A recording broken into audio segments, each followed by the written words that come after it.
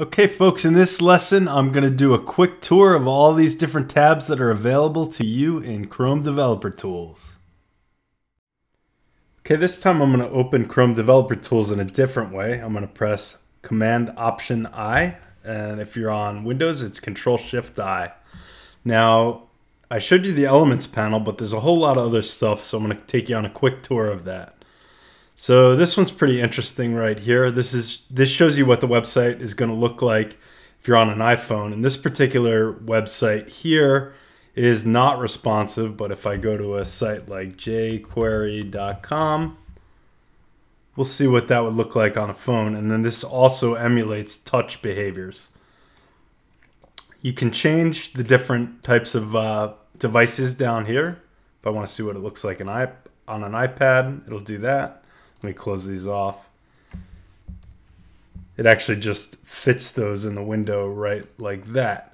So I'm going to turn this off and let's take a look at the other panels. So here's the console, and this actually has a bunch of extra stuff here, but I'm going to close that off. And in here you can type any sort of JavaScript command. So I'm going to go console.log hello. Oh, look, I got hello students already there.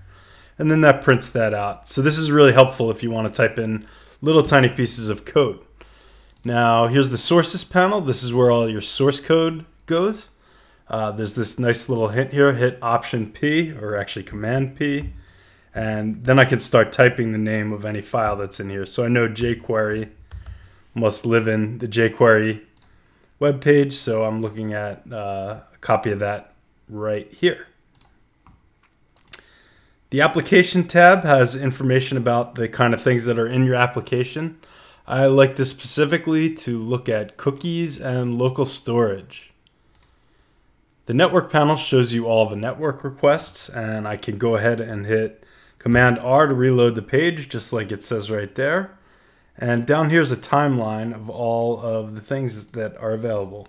So here are all the assets that are loaded up on jquery.com.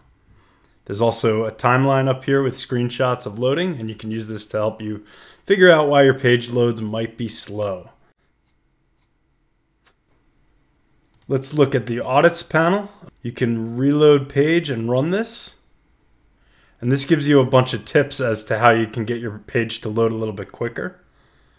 There's the security tab here, and it shows that this page is not secure because it's not HTTPS right here. Your connection to this site is not secure.